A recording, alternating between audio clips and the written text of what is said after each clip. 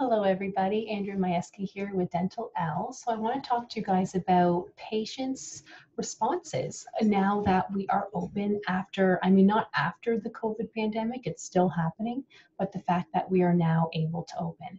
So I find I'm still getting a lot of questions, especially from, I would say, potential patients, where they're asking me, so what are you doing differently now? How can you ensure my safety?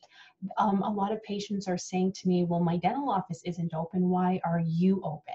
And this is what I say to them. So a lot of dental offices, at least in my area, aren't doing hygiene appointments. So they're still seeing patients for emergencies, for restorative work, for tooth extractions, even for consults, but they're not seeing patients for hygiene appointments, or they might have less staff, so only one hygienist is working, and they're just still trying to catch up.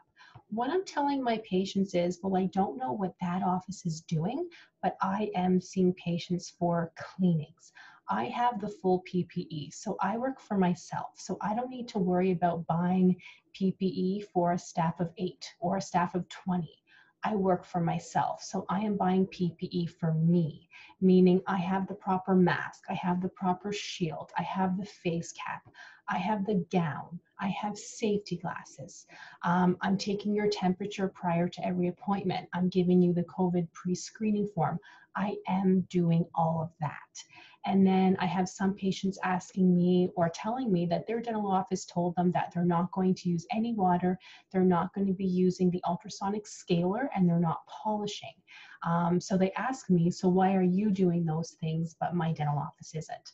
So I say the same thing. I say, well, I don't know why your office isn't, but you do need the proper PPE to do those things. You need the air purifier if you have an office. There's many things that you do need.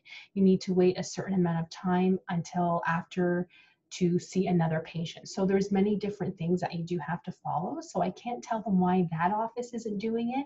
Maybe they're just trying to limit exposure as much as possible. But I do tell them, I'm coming into your house, so I am doing all of those things, but I am following all the precautions for my safety.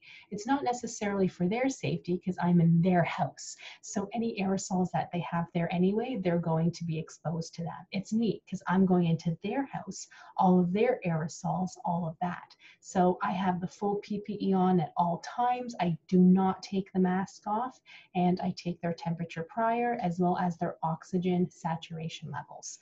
So that's just how I answer their questions.